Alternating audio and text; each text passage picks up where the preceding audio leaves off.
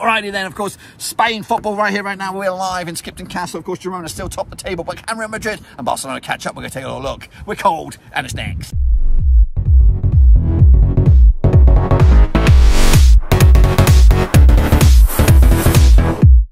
That's right, folks, back once again on a prediction video. Today we're taking a look at matchday number, I think it's 18, over in Spain, and we'll get to that in just one second. If you're new, where you been, smash your subscribe button back and take Roses related, Spanish football related, wife related. We're all here, boys, under one roof. Of course, Girona still flying high at the top of the table, but can they be caught? Linda was with me.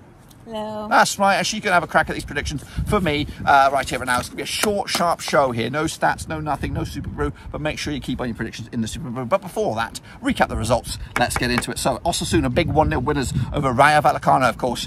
So, a big win for them. Celta Vigo, also a big win for Benitez against Granada. 1-0 final score last round. Bilbao against Madrid. Big home win for Bilbao, of course, against one of the juggernauts of Spanish football. Sevilla lost to Getafe. Greenwood kicking us and taking in 3-0 it was. Final score. Valencia and Barcelona 1-1 draw. Of course, monster result for Valencia. Barcelona taking a bit of a backward step there. Almeria, bottom of the table there. Of course, 0-0 draw against Mallorca. Sociedad Marboz took a draw against Betis. Not too shabby there. Las Palmas with a draw against Cadiz. Real Madrid, big 4-1 winners of a big bad Bob Brereton Diaz, Villarreal. And of course, Girona keep on keeping on. 3-0 win over Alaves. Of course, the table may not be on the screen right now, but of course, we are in the middle of Skipton. It's cold and it's late. The sun is coming down. And of course, we're going to get into the next round of games, which means match number 18. So here we go. So wife, I'm going to go into this. Let's get into it. Rayo Vallecano against Valencia. Of course, again, my screenshot is pretty shitty. Vallecano without a win in the last 6 up against the Valencia side, who are, I think, around about 10th of the table. Again, just 1 win in 6.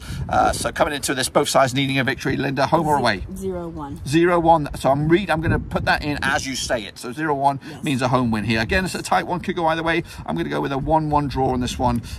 Vallecano taking a point on this one. Next up, Getafe with the scabby little Mason Greenwood. We don't like him. Up against, of course, Atletico Madrid, who are in 4th in the table. So Atletico Madrid singing high in 4th. Not the greatest results of late. 3 wins, 3 defeats of recent games. Up against Getafe, who are doing all right though, with of course the troublemaker. Just 1 defeat the last 6 games, of course. But if you're a betting lady, which way would you go? 0. Actually, 2-0.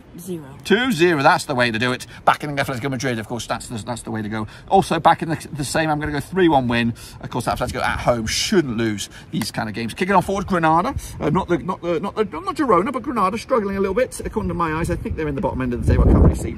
I got a really bad. Oh, it's a chill comes down the spine here in Skipton Castle. But they're up against Sevilla. Not the greatest season for them right now.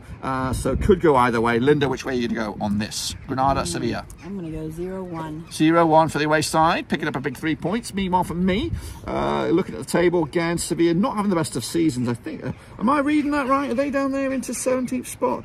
I think they are. Both sides really struggling for form, and it could go either way, but realistically, it should be an away win, 2-1 win for Sevilla to take the points on this one. Kicking it forward. Again, I've got no stats, got no odds, no nothing, so we're going to go with our gut here. And our gut is Barcelona against Almeria. Almeria are struggling. They're in the bottom of the table. Barcelona are flying high in 3rd in the table. Realistically, mathematically, logically, there's only 1 winner here. Linda? 4-0. 4-0, that's right. She knows the deal. Back in, of course, Barcelona. They haven't got Messi these days, but of course, they're still a monster team and, of course, a real threat for the title. So, going to back them in the same. Going to go 3-0 win. But, of course, she might be right, might be wrong. We'll see next time around. Kicking on forward, it's Bilbao against Las Palmas. Big win for Bilbao, up to 5th in the table. Up against Las Palmas now, who are in 8th. Of course, just 1 defeat in the last 6 for Las Palmas. Up against Bilbao, who, of course, haven't lost in at least the last 6 games. Tight one. Could go either way, but I'm going to just go first on this one. 2-1 win for the host here, Bilbao. What are you thinking, Linda? I'm going to say 1-1. 1-1. She's going to go a little bit different to me and go with a 1-1 draw. Villarreal, though, kicking off forward against Celta Vigo. Of course, big bad Bob Brereton Diaz has not really had the best of luck since he's been over there. I don't think he's scored yet. Up against Celta Vigo and Benitez, of course. If we're looking at the table, Villarreal, I don't even know. They're down into 13th right now. Celta Vigo in the drop zone still, but could get a good result here. Linda? 1-3. 1-3. She likes the weird away scores, but we'll go with it anyway. Going to go with a 2-0 win back in Villarreal. They should be better than what they are, but of course right now they're not looking too good. Kicking off forward is Real Betis up against Girona, who are flying high. Betis, though, are a team that could cause them problems, especially at home. Betis without a loss in the last 6. However, just 1 win in 5. A lot of draws looking around for Real Betis. Because Girona winning 5 of the last 6. Which way? Are you going to back the current leaders, or are you going to go with the... I'm going to go 1-2. 1-2. She is sticking with Girona. I'm going to go with a 1-1 draw. I think Girona can keep this momentum going, but they might trick up a little bit here. So we'll see. Meanwhile, Cadiz, of course, also struggling a little bit down to 15th, I think, or 16th at the table. And against my boys, Real Sociedad, just outside the European spots, I believe, into 6th right now. However, without a loss in the last 5. So doing good, but need more wins than draws. Linda, are you going to back the host, or are you going to back the away side here? Let's go 0-2. 0-2, sticking with Sociedad. That's the way to keep it going. I'm going to go 0-1. A 1-0 for Sociedad. Big away win for them. And, of course, keeping on forward and hopefully get the result. And the same. Alaves up against Real Madrid. Real Madrid are 2nd right now. Of course, 2 points off of top spot. Up against the Alaves side, who are probably struggling. Again, can't really read too much into this graphic here, but you would realistically fancy Real Madrid again for 4 wins the last 5 through into the Champions League knockout stages up against the Alaves side, who are struggling. Linda, home or away? 0-3. 0-3, backing Real Madrid again, back in the away side. She's got a lot of record here, back in the away side.